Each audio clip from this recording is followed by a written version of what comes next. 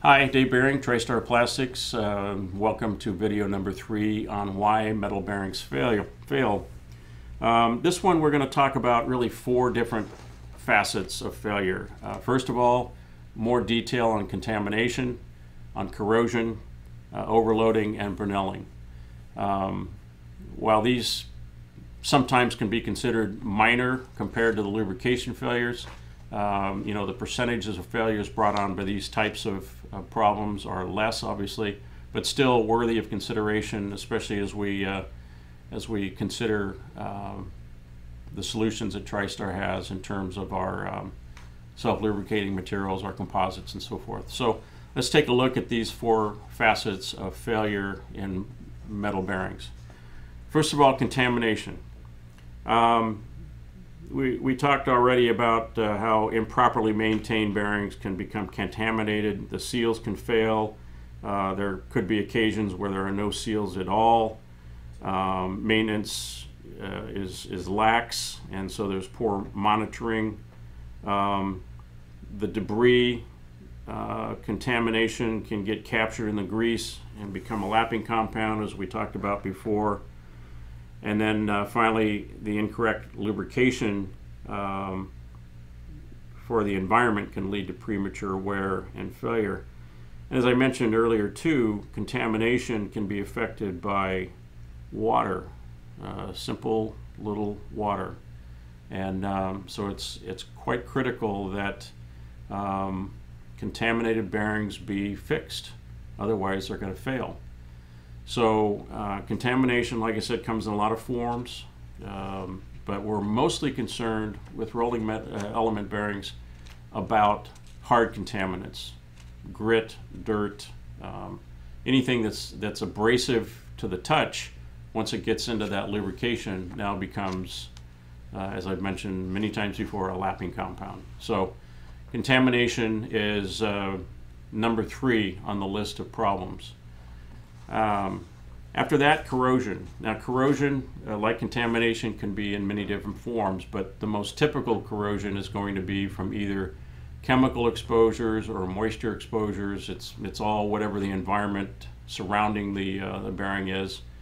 And usually corrosion shows up in pitting, in rusting, and all of this leads to what you would consider a little bit longer process of fatiguing, but depending on how bad the corrosion can get, you've seen how rust can build up on steel. Just imagine if you're inside of a bearing and you've got outer race, inner race cage and balls, and they're all running against each other, and now all of a sudden you start to pick up debris from rust. Clickety clickety click, and now you're going to introduce the potential for Brinnelling, and so it's just this chain of events that ultimately leads to failure. As I talked about earlier, the corrosion usually is visualized by these red and brown spots, and that's kind of a no-brainer. I mean, rust is red and brown, so that would be a clear-cut indicator that you've got a corrosion problem going on in the bearing. And as I mentioned just a minute ago, the corrosion can lead to this vibration effect, and that vibration then starts to break down the tolerances. You start to lose your preload, and basically the bearing goes bye-bye. So corrosion is something that, just like contamination, has to be paid attention to. Even with good greasing, sometimes you can get corrosive failures, and but it's usually poor maintenance that causes the corrosion failure, or just an environment that is just so bad it can't be avoided. Obviously, if you've got a bearing that's submerged in water, there's not a lot of ways around that, other than going to a stainless steel bearing and buy a little bit more time. But fact of the matter is, corrosion is going to cause premature failure because of this wear factor that's going to take place from the corroding features. So, and by the way, this can happen in gases too. There's gases that will affect certain metals, and So it's not just a fluid situation.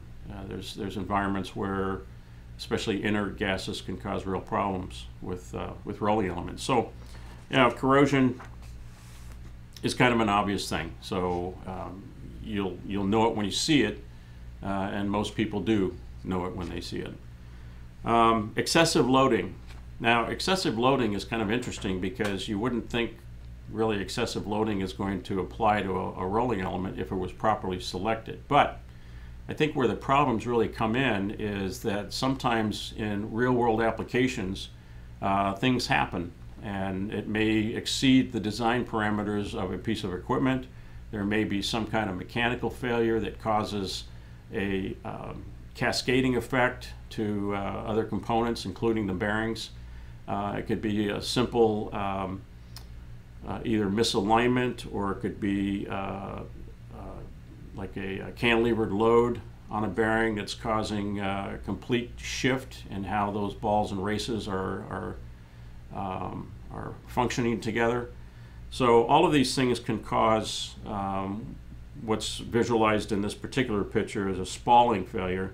You can see that it's basically churning up the metal, and that obviously is going to lead to a premature fatiguing and failure. Excessive loading, as I also mentioned earlier, can come from fits, tight fits. If you miss the hardware call out on your press fit and you've got a little bit too much squeeze, even though it's metal, it's still got to compress. It's got to go somewhere. And even if you were to freeze fit a metal bearing, once it expands back up, you've still got a limited amount of tolerance between all the components. So freeze fitting is not going to necessarily solve your problem, and ultimately those tight fits are going to lead to premature failure. So those are I'm sorry, there's one more: true and false Brinnelling. Now Brinnelling, again, is the description of Brinnelling is really little indentations or dents. These are usually indicated either in kind of a single row around the race. That is what's classified as true Brinnelling, and that is usually more because of the elastic limit of the material has been exceeded, and so it shows up with these little divots, usually kind of in line with where the ball locations are. False Brinnelling, as I mentioned, is little depressions that are oval shape and usually are running axially across the face of the race. And this really comes primarily from vibration or swaying between the balls and the races, or the cylinders and the races, and the needles of the races. You know, everything we're talking about, it doesn't really matter if it's a ball bearing or any other form of a rolling element. The problems are the same. But this false Brinnelling is very common in non-rotating applications. And again, as I mentioned earlier, ball bearings or rolling element bearings are best suited for full rotation. When you put them into a situation where they're more oscillatory, it's just not the best use of lubrication, and really it's kind of overkill, quite frankly.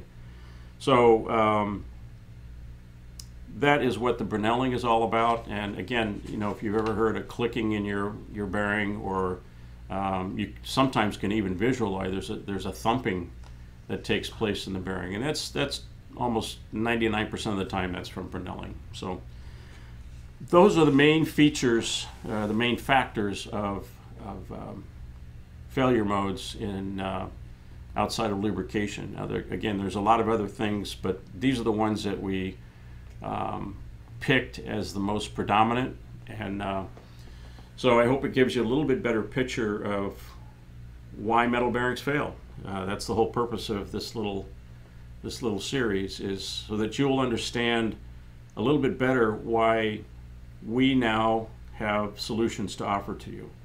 And our solutions can counter everything I just talked about in the failure modes. So stand by. Video number 4 is to follow, and it's very, very simply why metal bearings fail, and what are TriStar's solutions to those failure modes. Thanks for watching, and we'll talk to you soon.